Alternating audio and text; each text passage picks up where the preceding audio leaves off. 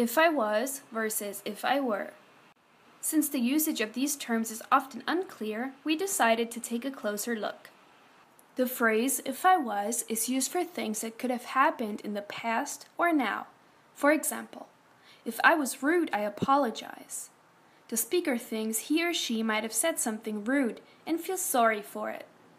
If I were, however, is used when we speak about imaginary situations or things that are contrary to fact, such as here. If I were a dog, I would sleep all day.